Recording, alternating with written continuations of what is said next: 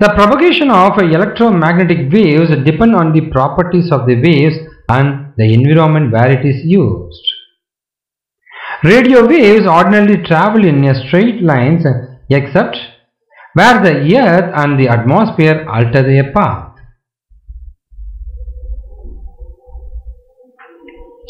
The radio wave is propagated from the transmitting to the receiving antenna, mainly in 3 different waves. So it's of 3 different ways depending on the frequency of the wave. They are surface wave propagation or ground wave propagation.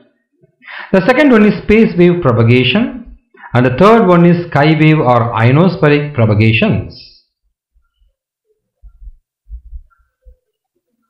Let's move on to the propagation of electromagnetic waves. How the electromagnetic waves are working.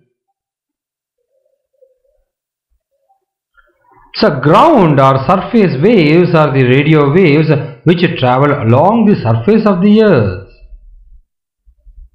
You are able to see the ground or surface wave radiation from an antenna. This is surface wave. Ground wave propagation takes place when the transmitting and receiving antennas are close to the ground.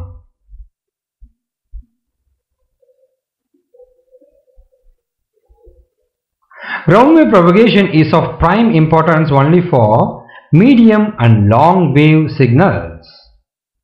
All medium wave signals are received during the daytime use surface wave propagation.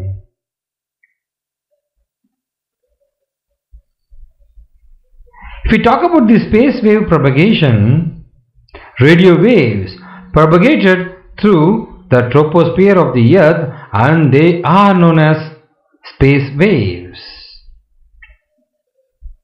I am trying to show this is troposphere with 5 km extent from the earth, and this is your stratosphere. At 20 km we got ozone layers. So troposphere is the portion of the earth's atmosphere which extends up to 15 km from the surface of the earth. This is your troposphere.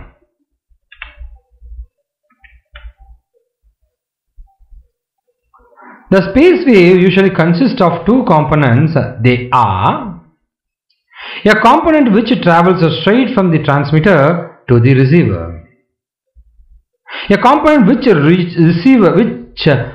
after reflection from the ground it is received at the receiver. The space wave propagation is particularly suitable for the waves which is having a frequency above 30 MHz. Now let's talk about the space wave propagation further. So this is your space wave propagation. Above the earth you are able to see the waves are navigating, propagating. This is the transmitter end and this is the receiver end.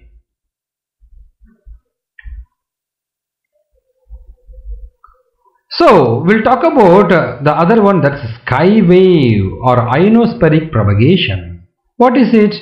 The ionosphere is the upper portion of the atmosphere which absorbs large quantities of radiant energy like ultraviolet rays, cosmic rays and other important rays. From the sun becoming heated and ionized, this ionized region contains free electrons, positive and negative ions.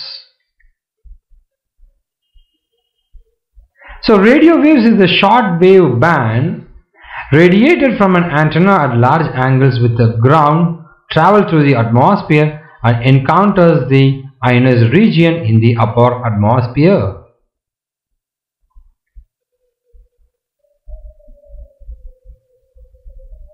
So under favorable circumstances the radio waves get bent downwards due to the refraction from the different parts of the ionized region and again reach the earth at a far distant point.